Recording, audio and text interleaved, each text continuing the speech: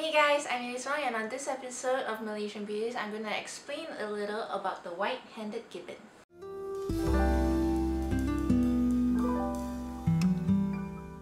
This is a piece on the White Handed Gibbon which I painted in acrylic on a 20 by 30 inch canvas. You can see the process. I would link it up and you can click on that if you're interested in watching. Okay.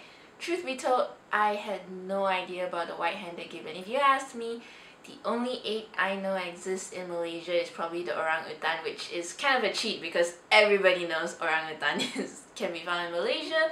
So yeah, but I found out about these magnificent apes when I was going into the National Zoo, and I read their description. It was very brief, but I just thought to learn more about them as I got back, and they are very interesting creatures. And if you watch videos of them like living up in the trees, because they're arboreal, means they live up in the trees, wow, they are such amazing acrobats. They're so agile, they are beautiful, and they're like dancers, you know, up in the trees. It's just amazing to watch. And it's just, I'm just, you know. Anyway, the Lar Gibbon, also known as the White Handed Gibbon, is the primate in the gibbon family.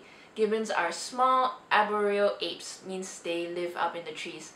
They are distributed in the wild in the tropical and subtropical forests of Southeast Asia. They are currently found in small populations in China, Laos, Vietnam, Cambodia, Thailand, Bangladesh, Northeast India, Myanmar, Malaysia, and Indonesia. The fur coloring of the Lar Gibbon varies from black to dark brown to light brown and sandy colors. The hands and feet are white colored, likewise the ring of white fur surrounding the black face. Both males and females can be all color variants, and the sexes also hardly differ in size. As with all apes, the number of caudal vertebrae has reduced drastically, resulting in the loss of a functional tail. So like all apes, they basically don't have a tail. Gibbons have tough, bony padding on their buttocks, known as sitting pads.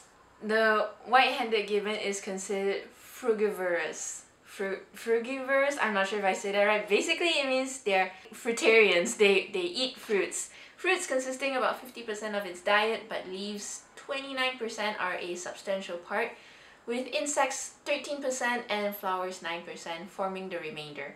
In the wild, White-Handed Gibbons will eat a large variety of foods, including figs and other small sweet fruits, tree fruits and berries, as well as young leaves, buds and flowers, new shoots, vines, vine shoots, and insects, including mantids and wasps, and even bird eggs.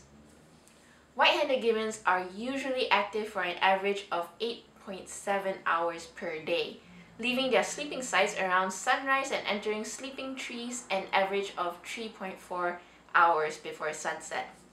Being arboreal, they rarely come to the ground, instead using their long arms to swing through the trees. With their hooked hands, they can move swiftly with great momentum, swinging from branches to branches. Gibbons are famous for their agility in the forest treetops and are excellent arm swingers. They are considered to be among the world's best acrobats. Gibbons have the longest arms relative to body size of all species of primates, enabling them to move hand over hand through the branches of the trees propelled only by their forelimbs. Although they rarely come to the ground naturally, while there, they walk bipedally, which means they walk on two legs, with arms raised above their heads for balance. The mated pair sings a spectacular bird-like duet, with the young occasionally joining in. Couples will usually sing in the morning to broadcast to the jungle that that is their territory. These songs are audible through very far distances, over miles, and is the primary way scientists and also unfortunately poachers locate the wild populations. This haunting melody has found its way into the folklores of the people of Southeast Asia. There is no fixed mating season. Mating occurs in every month of the year. On average, females reproduce for the first time at about 11 years of age in the wild, much later than in captivity. Gestation is 6 months long on average, and pregnancies are usually of a single young. Young are nursed for approximately 2 years, and full maturity comes at about 8 years. Life expectancy for these white gibbons are usually about 25 years. Gibbons are undoubtedly the most endangered of all ape species and are threatened in various ways. They are sometimes hunted for their meat. Other times, the parents are killed in order to capture the young for pets. Other illegal wildlife trade is the use of their body parts in Chinese medicines. Poaching is also another factor, but perhaps the most pervasive is the loss of habitat.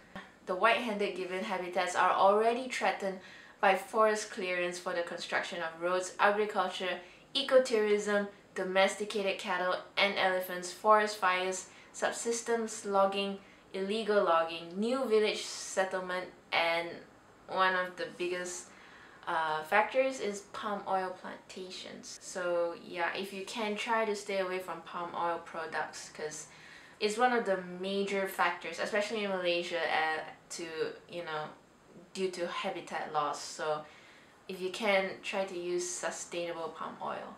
And if you do know more about the white-handed gibbon, you can comment down below and share the knowledge with us because I would definitely love to hear more. It's always a wonder to learn more about all these things.